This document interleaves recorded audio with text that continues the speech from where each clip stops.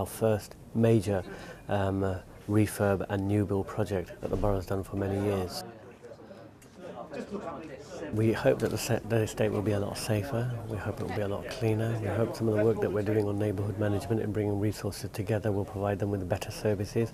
We know that Community Housing Association will deliver some top quality designed and very well maintained and very well presented housing. We believe that the refurbishment will deliver decent homes. I'm Roberto Bruni, I'm the Housing Project Manager. My name's June Palmer. I'm a Customer Service Officer at the Homeless Persons Unit. I've been working for the council now for about 18 years. I've been at Homeless Persons Unit for about 4. Well, whoever was making you homeless, to take that, that's just proof that I've actually been a Customer Service Officer now for, on and off, probably about 10 years. I've done other jobs within the council, but this is where I feel happiest. Good morning.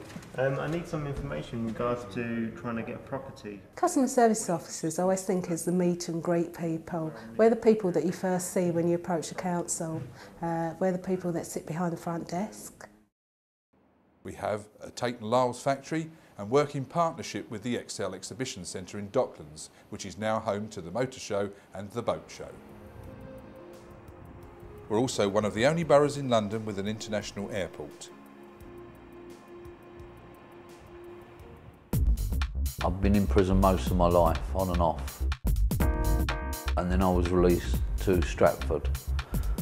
I was then introduced to this course that I went on, which is a telehandler and forklift driving.